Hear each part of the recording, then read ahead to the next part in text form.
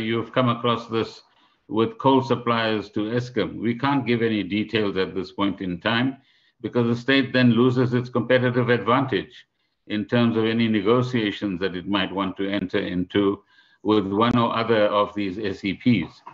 There was a transaction advisor that was appointed, as you are aware, last year to process all of these offers that we've actually had. We do have a short list that they have actually produced. The board will be provided with that short list, and we are due to meet in the next 24 or 48 hours to conclude how we process those particular issues as well. So once we have the final numbers, honorable members, on the cost of the BRPs, we'll certainly make that available. But I'm sure in due course, you would want to call the BRPs yourselves to ask them to account to you for the period they've been in charge of SAA. And we'll give you our version at that particular point in time. So what else is there? Yeah, I think Honorable Malinga made references to the voluntary severance packages being paid on time. They should have been paid much earlier, in our view, as a department, because the money was there to begin the payments so that employees weren't left in the kind of position that they eventually found themselves in. And it is definitely not the intent of government to place additional hardships, Honorable Komane, on anybody.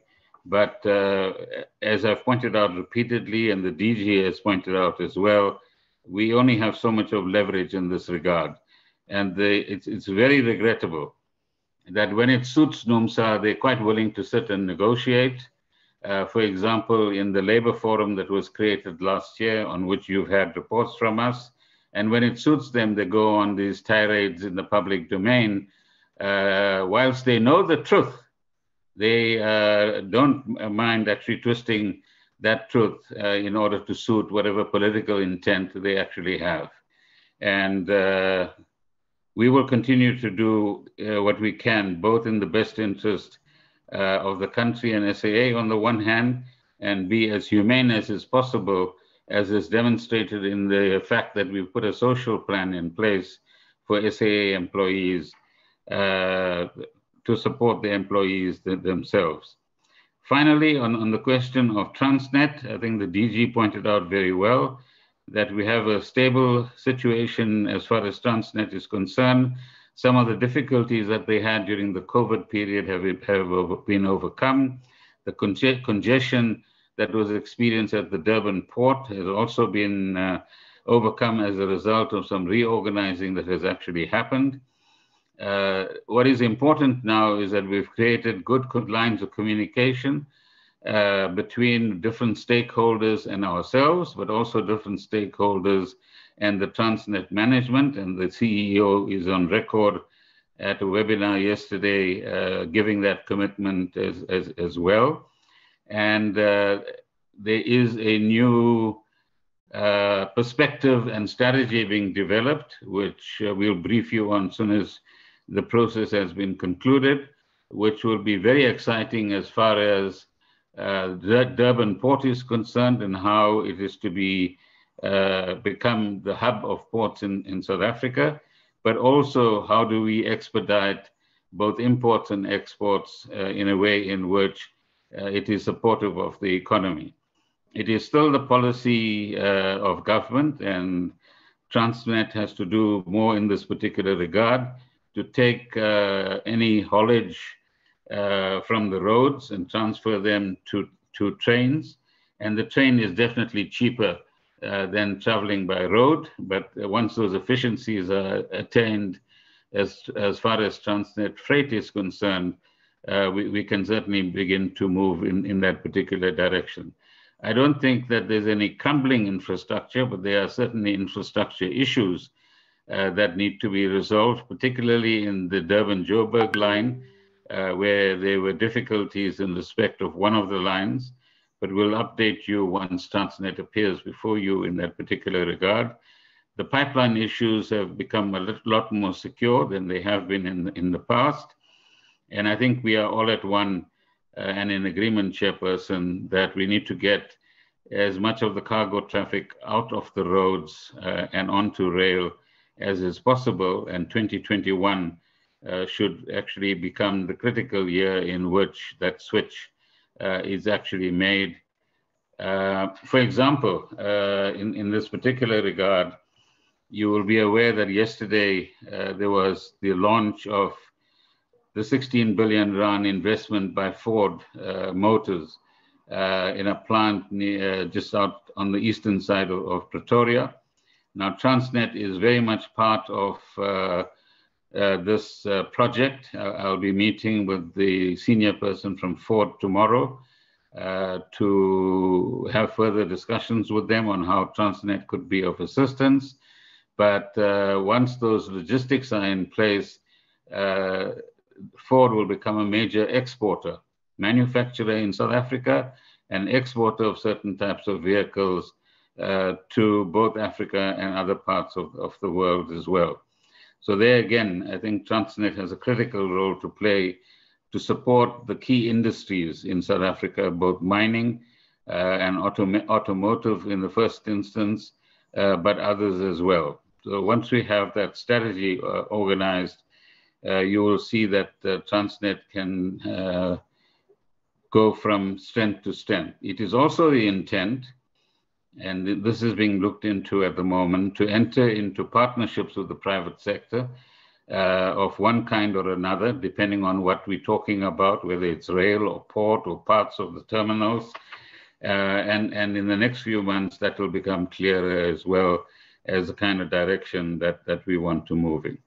So all in all, Chair, whilst we have some difficulties with some of the entities concerned, as the Deputy Minister pointed out, I think Denel can be put onto a new road, and he indicated some of the changes that the Denel board wants to make, and we will certainly support them in that regard. But those changes are serious. It requires strong leadership to actually lead that particular process.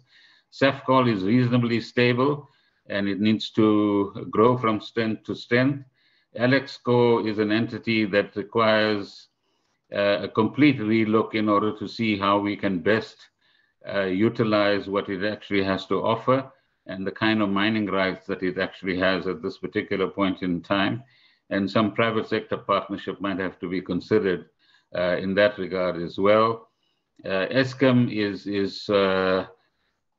on a new road, both in terms of its restructuring, but also in terms of its operation as well. And Transnet, as I said, has an exciting future, both in relation to bringing in private sector participants in some of the infrastructure projects and in some of the operations as well, but also in terms of the kind of new direction that it wants to go. So thank you very much for all of your questions and interactions, and we'll work with you to go into more detailed presentations as we go into the rest of the year. Thank you, Chair. Thank you, Minister.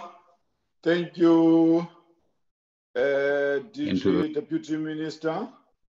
Now, honorable members, there is a strong hand that is coming from Honorable Shabalala. Though my time is almost over, can I quickly go to Honorable Shabalala?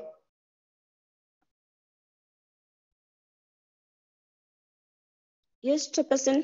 Thank you so much, and thank you to the Minister for your response.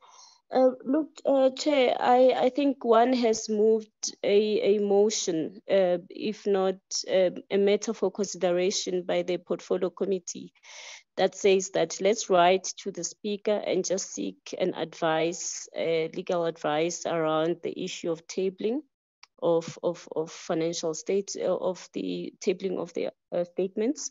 So I just feel that we need to take a decision around that. Thank you.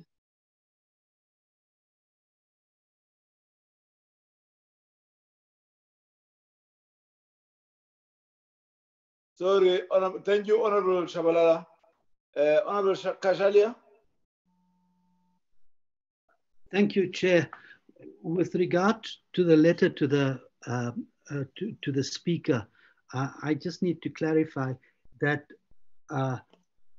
this committee and its predecessors have been addressing the issues for a very long time, many years, about the inability of SOEs to produce timeous financial statements.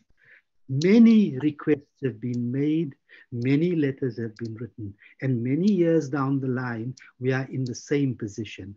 That was the motivation for a non-controversial private members bill to make sure that SOEs produce financial statements timeously.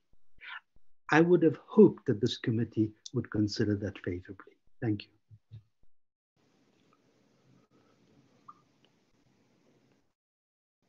Okay, honorable members, do you have a follow-up, Honorable Shabalala?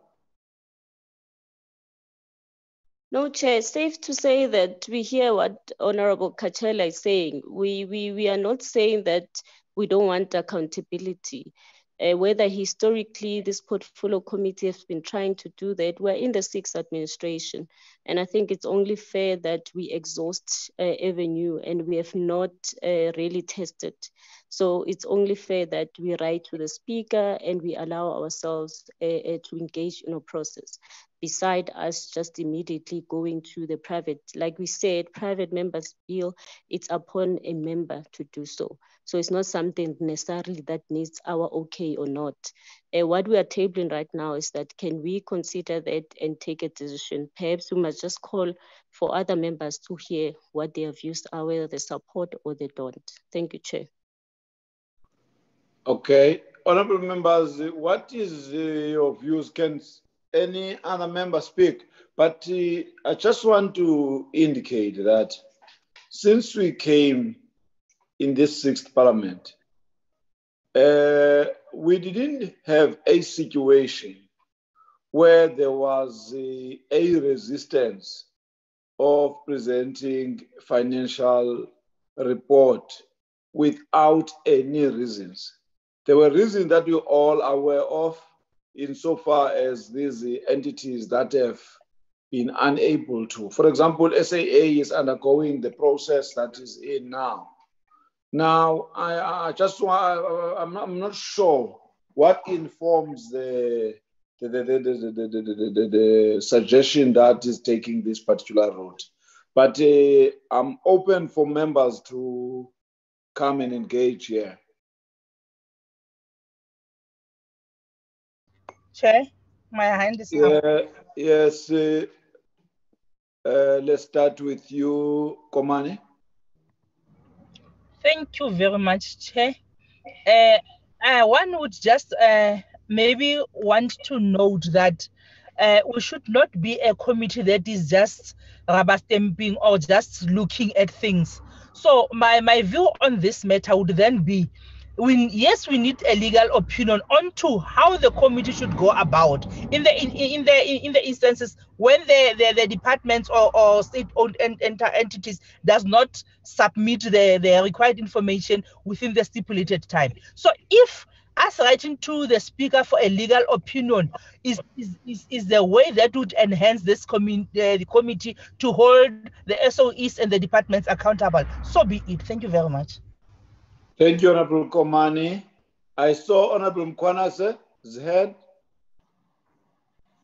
It's not, if you will draw the hand. Honorable Mkwanase. Chairperson, if I may come in, this is a matter for the committee to determine. So can you excuse us, please? And thank you very much for that. Okay. All other members, invited guests, we can release them, Honorable Minister. Thank you very much. Thank you very much for your comprehensive presentation with the department. On behalf of the committee, we thank you. We can release you. Thank you. Kwanazi? Thanks, Chair. I don't know what is happening with my gadget when I want to speak. I'm sorry about that. Chairperson, my view on this matter is that can I persuade the members? I understand what Honorable Shabalala is saying, and I fully support the motion. But before that, can I pursue honorable members? Maybe I need to be advised before a support or deal with it, to say, can we explore a PMF act processes, because I think it is specified on how to table the annual report and going forward. Can I maybe get a space to be advised on that, or maybe before pursuing other routes? Of course, what is tabled by the motion tabled by Honorable Shabalala, I think it really needs to be considered. But Chairperson, can I also be assisted before that with the PMF processes there? Thanks, Chair. Okay. Who else want to speak? Chairperson, Committee Secretary. Yes. Come in. Thank you, Chairperson. I thought maybe it's important for me to just bring to the attention of the committee the sections within the PFMA that provides for all entities and departments of the state to table their annual report. Section 65(2)(a) of the PFMA requires that the minister who failed to table an annual report for an entity within 6 months, which is by the 30th of September of the financial year, must table a written explanation to the speaker and the reasons why the report was not tabled.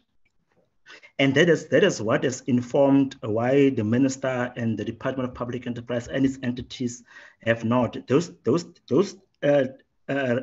reports, those letters get tabled in the ATC and published for all portfolio committees which are affected.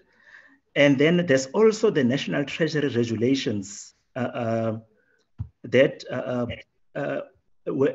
actually that deals with the guidelines for legislative oversight through annual reports.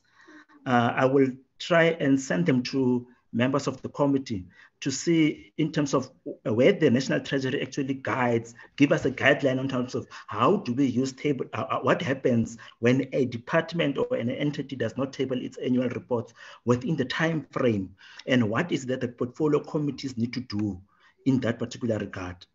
However, it is still within the committee's right to take a decision in terms of the legal opinion. Okay. That's the advice from the Secretary, honorable members. I think the suggestion by Shabalala that we seek legal advice from the speaker so that we move on this with a clear understanding as what is expected from us. Honorable Kashalia, your hand seemed to be up. Thank you, Chair. I just want to, for clarity, following on what the Secretary has read out, I want to just read what the amendment proposed says. It says that the amendment of the Act be as amended is hereby amended by the substitution of the following paragraph: that the executive authority must table a written explanation in the legislature setting out the reasons why they were not tabled, and must table such annual reports, financial statements, and an audit report on those statements within 60 days after the tabling of a written explanation. So all that says is that the written explanation, after the written explanation, they must table it within 60 days. Now that is the crux of the matter and will go a long way to achieving what we want to see in terms of information so that we can discuss, debate, and assist. Thank you. Okay. I hope that doesn't conflict. It's not in conflict with the proposal to write to the speaker so that we are provided with that particular legal advice. And the seemingly majority of the members that have spoken seem to be agreeing that let's seek that legal advice. Am I concluding this discussion properly, honorable members? Yes, Chair. Thank you. Yeah. Secretary, that is the way forward. The way forward is that we'll be writing a letter to the speaker seeking a legal advice based on this non-compliance by these entities. You got us. Thank you. Honorable members. Okay. Honorable members, let's quickly go to the minutes of the previous meeting. I know we are already on injury time. Can we quickly go to the minutes of the previous meeting? Secretary?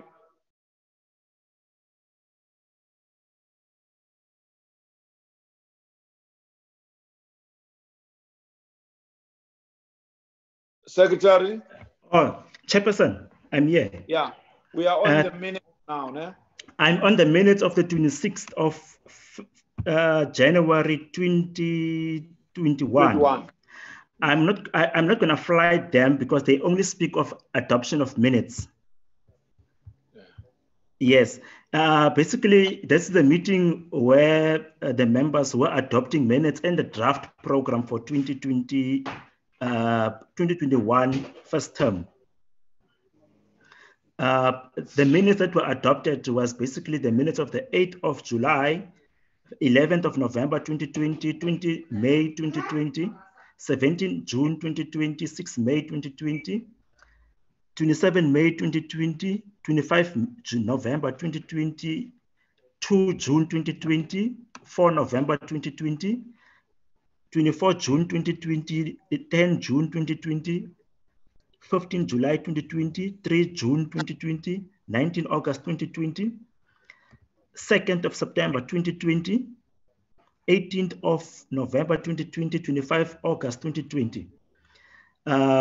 And we also considered the first term program, and some of the issues that were added by the committee was basically to amend the presentation that we received today regarding the issue of the work of the business rescue practitioners for SAA and Express Airways, and that on the meeting of ESCOM that we are going to get next week, that they also include the issue of load shedding, and also that the committee must also ensure that they applies for its oversight visit to Alexco as agreed. That was in the main, the minutes for 26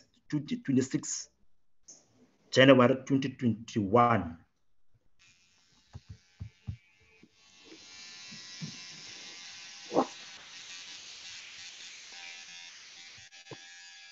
Are you done? I'm done, Chair. Okay. Honorable members, those are the minutes of the previous meeting. Can we adopt the minutes?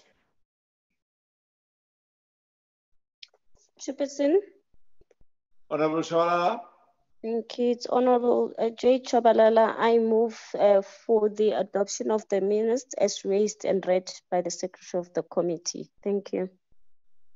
Yes, Honorable Julius Shabalala has adopted the proposed adoption of the minutes. Is there any seconder? I second, Chair, Honorable Mkwanazi. Thank you. Honorable Mkwanazi, Honorable Jabu Mkwanazi accepted seconded the minutes. That's the end of our meeting, honorable members. Thank you very much. for this long but a good meeting. The meeting is adjourned. Long live the chairperson. Chairperson, pick up your phone. Thank you, Chair.